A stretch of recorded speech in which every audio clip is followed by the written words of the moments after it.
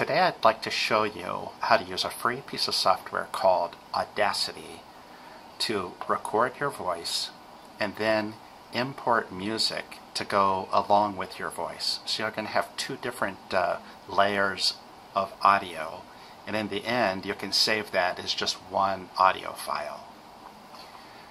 So if I go over to the Audacity website, right in the menu you can see that I can download the Windows version of Audacity. If you don't already have it on your computer, it's a free program.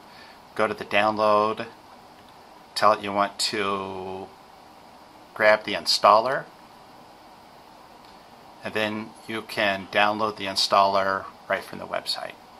Once you have that, install it on your computer, and after it's installed, you're going to have a program that looks like this. Now, I've been recording my audio since I started recording this video. There's a button right here, the red circle, that's the record button. You can see at the top the audio levels. As I say something, the audio levels go up. You can control exactly how high the audio levels are. I'm just using the speaker on my computer. Whenever I would like to, I can stop recording just by hitting the stop button. So now I've got audio that I can play back. I'll play it back for you. Today I'd like to show you how to use a free piece of software called Audacity. So that's the audio that's been recording since I started recording this video.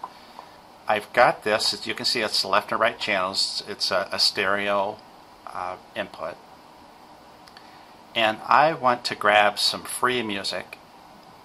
Is CC Mixer. You can go to this website to download music that you can use without copyright violations.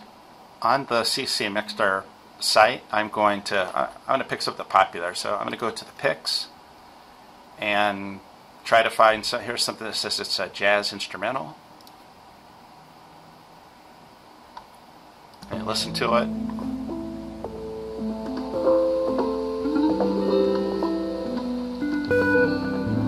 Sounds like something that I could put on the background. And like I said before, I recorded my voice there. Now I'm going to import. I go to File, Import Audio, and I select the file that I just downloaded from CC Mixer. So I open that. It's going to create two new tracks, these tracks down here. If I go back to the beginning of my audio and I listen to it, today I'd like to show you how to use a free piece of software called Audacity. Now, it might be the music's a little too loud for my voice.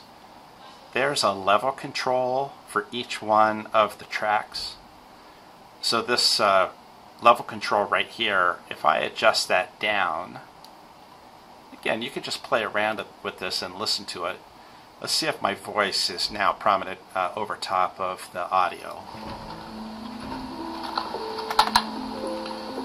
Today I'd like to show you how to use a free piece of software called Audacity to record your voice and then import music. So let's say I want to end my music at about the same time that I end my talking up here at the top. You can see that's a minute and 42 seconds or so. What I'm going to do is I'm going to highlight from here on and delete it. To delete it, I just press the delete key.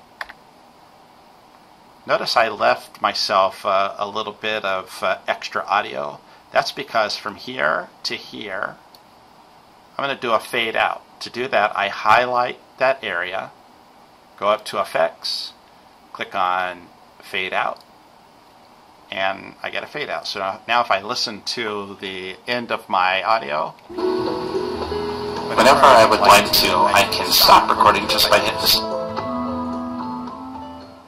Now I have my audio recorded voice with imported music that I have in the background. I've made them end at the same place. The last thing I would do would be to save this project. Go to File, click on Export. I'd recommend OGG, or you can always just use a WAV file. That's the Windows default audio format. That should do it. Your first voice recording with music in the background.